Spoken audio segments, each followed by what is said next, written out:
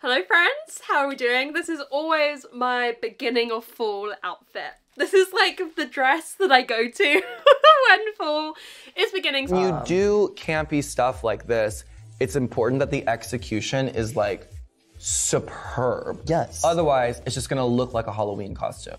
I am gonna boot it. So I'm gonna boot this as well. Sometimes I wear a hat. I feel like I wore the hat.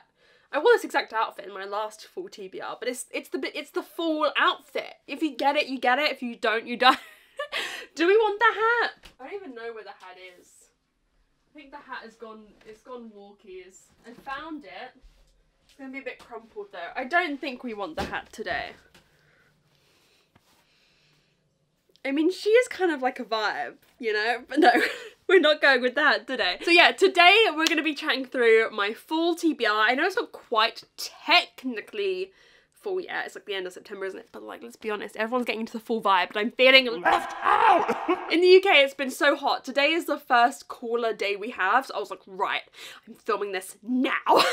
So we're going to be chatting through 10 books that I'm going to be reading in the fall, and I'm going to pair the ones that are in videos together, and I want to see if you can guess what the videos are. Then I've got, I think, 3 books at the end where I thought the whole thing was about to fall down then, Jesus Christ. I got about 3 books at the end that I don't have any set plans to read, but I am just hoping to fit into other videos this fall. So we'll see if I get lucky with that. But shall we just get into it and chat about the books I'm going to be reading this fall? There's lots of horror on this list, there's lots of mysteries, there's lots of gothic books, so let's get into it, shall we? So the first 2 books that are paired together on my Fall TBR are The Dark Descent of Elizabeth Frankenstein by Kirsten White and The Adventures of Sherlock Holmes by Arthur Conan Doyle. Can we guess what the video for these is? I don't know, I'm not psychic! So, let me talk about Sherlock first, because this was in TBR Cluedo for this month. So, I have the Penguin Fan Classic for this, and this actually has The Adventures of Sherlock Holmes and The Memoirs of Sherlock Holmes, which are actually 2 separate books. This is a bind-up of them. And you guys told me in TBR Cluedo I can count them as 2 separate books, and I've actually made the decision I'm only going to read The Adventures of Sherlock Holmes. I'm actually going to listen to the Stephen Fry audiobook, and I'm going to read A Study in Scarlet first, which I know is technically the first Sherlock Holmes book, but that isn't in this, and then I'm going to read The Adventures of Sherlock Holmes, because I kind of feel like I want to save some Sherlock Holmes for the future. I know there's probably other short stories other than what's in Adventures and Memoirs, but I'm going to save Memoirs for future time. So I'm only going to be reading A Study in Scarlet and The Adventures of Sherlock Holmes. But I'm really excited. I mean, like, Sherlock is like the ultimate British detective, really, isn't he? And I've never read any Sherlock Holmes. As much as I like to pretend to be him when I trying to solve mysteries, I've never read Sherlock Holmes, and so I'm intrigued to see how my like societal perception of Sherlock as a character matches up to what is in these books. But this is now one of the oldest books on my TBR that I've been meaning to get around to forever, and honestly I'm really proud of myself for tackling a classic. And then The Dark Descent of Elizabeth Frankenstein. I'm gonna be honest, I don't know much about this. I really want to read Mr. Magic by Kirsten White, which has just come out, but I know it's something to do with Frankenstein. It's a reimagining of Frankenstein, but we're following Elizabeth, who I think is friends with Victor Frankenstein. I don't really know.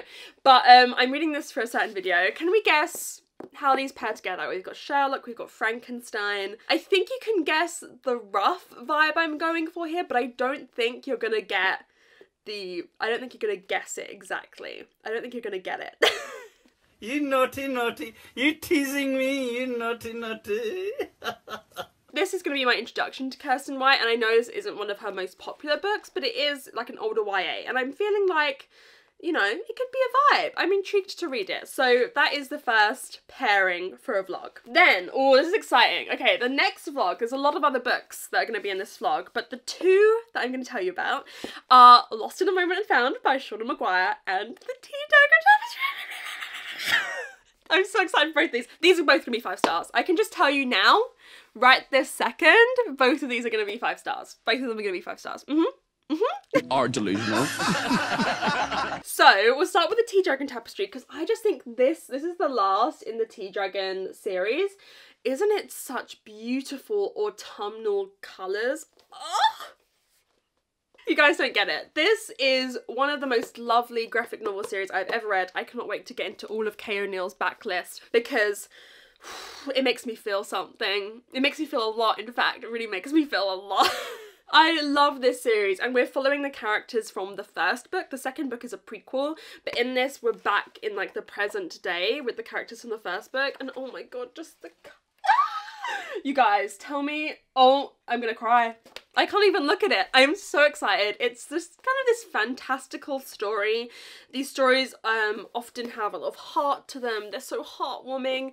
They often have a very diverse cast of characters, which I really appreciate. And I'm gonna be reading it soon. I'm gonna finish this series. Isn't this exciting? Aren't we excited? Absolutely stunning. You look stunning, darling. So stunning. Oh my god, wait. The quote at the top is a tender, lovingly crafted book about growth, longing, grief, and renewal renewal.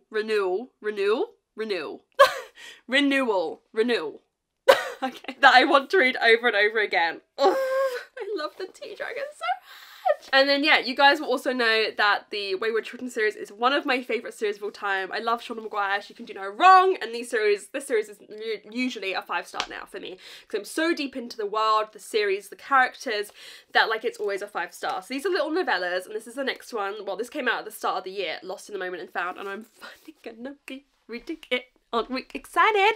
Yeah! Woo! Yeah! I'm so excited. I've been putting this one off because I know it deals with heavier topics, so I've been trying to wait for a time that I feel like I can handle it. I think it deals with child abuse and topics like that. I believe there is a trigger warning or an author's note at the beginning. But yes, that is 2 books I'm going to be reading in the same vlog. Again, get your guesses in down below. I want to see what all your guesses are. Are you going to guess these? What do these books have in common? This is so much fun. The next book I know I'm going to be reading, but there's 2 different like iterations of this vlog that I don't know. Okay. There's 2 different variations of this vlog that I'm debating doing, and I don't know for either of those vlogs what the other books I would read are, but I know that this book I'm gonna read either way. So this is the only book for this vlog, so it's not much help, but I am gonna be reading Sleuth It by Brom in October, and I'm very, very excited. Spooky, ooky, kooky, and creepy. I want to read this for so long. This is a dark horror. It's got like, oh my god guys, the illustrations in this. Wait, where are they? Excuse me. Oh yeah, at the middle. Oh my god. Are we freaking out? Are we? So it's set in Connecticut in 1666. An ancient spirit awakens in a dark wood. They call him Sleuth, demon, devil. Oh, and then there's like a recently widowed outcast. He's the only one she can turn to for help. Together they ignite a battle between pagan and Puritan. I'm so excited. I've heard such good things about this. I've wanted to get to it the whole year, but I thought, yeah, I should save this for spooky season. This is a spooky season book, and I'm saving it for spooky season. I'm really excited. A Tale of Bewitchery. Oh, I'm really excited. Everyone who I've seen read this has loved it.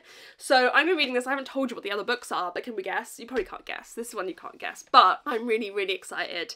I think a lot of these are like 5-star predictions, guys. I'm not gonna lie to you. I just think she's very delusional and maybe possibly insane. I keep saying that about all the books I'm reading, and then I end up not getting 5 stars. But like, you have to have hope in this world, right? A lack of hope. I mean, what's the point if you have a lack of hope? What's the point in carrying on? So anyways, reading Sleuth It in October. Then you won't guess what vlog this is, because these books have no relation to one another. But I am in a vlog going to be reading Nettle and Bone by T. Kingfisher and The Golden Spoon by Jessa Maxwell. I have not decided what the other books I'm going to be reading in this vlog are yet. Maybe Saga Volume 2 as well. It's another teaser. You guys are like, what the fuck is this vlog? How does, where is it? Let me get it out, I guess. How does Saga Volume 2, Nettle and Bone by T. Kingfisher and The Golden Spoon by Jessa Maxwell, how do they go together? Saga is a sci-fi, I don't really know, I can't remember what is a spoiler for this or not, but it's like it's a sci-fi graphic novel comic book kind of thing. Where we're following a young family in particular as they try to survive. They're being hunted down. That was a little bonus teaser. But Golden Spoon and Nettle and Bone I've spoken about recently in TBR Cluedo. But The Golden Spoon is murder mystery with a Great British Bake Off. I mean, come on now. I'm obsessed. I am going to this with camp expectations, not great literary expectations, camp expectations. And then I am so excited to read Nettle and Bone, having read A House with Good Bones by T. Kingfisher and loving it. I gave that a 4.5. And this is fantastical. We're following, I think, a girl who wants to kill a prince, but she has to complete 3 impossible tasks to do so. And I'm just so excited to read all of T. Kingfisher's stuff. I think her writing is incredible. Incredible. Like, I'm obsessed. I'm obsessed. I'm obsessed. She seems to have this humour in her writing, but also there's this like deep understanding of human emotion and human feelings, and I'm obsessed. So I think this is going to be a great reading vlog, but I haven't decided what else, and I need quite a few other books. That's all I'm going to say. And then we have the 3 books that I most want to get to this fall, but I have no plans to. So let's see where I can fit them in. So first we have Starling House by Alex E. Harrow. I was lucky enough to get an arc of this. This comes out in October. And the plot is that there's this weird house. Everyone just says leave it alone, it's like a little bit cursed, but Opal, I think our main character, is like, yeah, I'm interested. So yeah, I don't know a ton about it, but it's Alex E. Harrow, and where is she? There she is. The Once and Future Witches by Alex E. Harrow is one of my favourite books. I give it 5 stars, and there's just something about her writing that is impeccable. Like, I'm obsessed. Like, her writing is beautiful, it's lush, it's lyrical, it's emotional, it's amazing. So Starling House, I just feel like this gothic vibe, this eerie vibe, I have to read it this fall. Like, if I want to read this at the perfect time, like I'm always stressing out about, I have to read it this fall. I can't do it. You can! You can do it, you can! Then another one that I really want to get to is Just Another Missing Person by Gillian McAllister. So I loved Wrong Place, Wrong Time last year by Gillian McAllister. I thought it was such a unique mystery thriller, and this one sounds very intriguing as well. I always like this blurb here. So we've got Olivia, 22 years old, no history of running away, last seen on CCTV entering a dead-end alley and not coming back out again. Okay, drama. Julia is the detective heading up the case. She knows what to expect. A desperate family, but Julia has no idea how close to home it's going to get because her family's safety depends on one thing.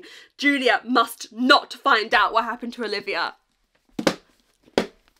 The drama! Isn't that dramatic? I don't know. I'm really excited to read Gillian McAllister's next book. I feel like she could become a new favourite mystery thriller author for me. Like, I just feel it. Wrong Place, Wrong Time was so good. It was so good, guys. And I just feel like this is gonna hit. It's gonna hit in the same way, and I'm uncontrollable. I can't wait to read it. So hopefully I will fit this in somewhere. And then the last book is probably the least fully out of these. I reckon all the other books on this list have been quite, you know, fall vibes. I want to read Love Theoretically by Ali Hazelwood. I haven't read it yet, and we know Ali Hazelwood, she's my favourite romance author. So my favourite romance author.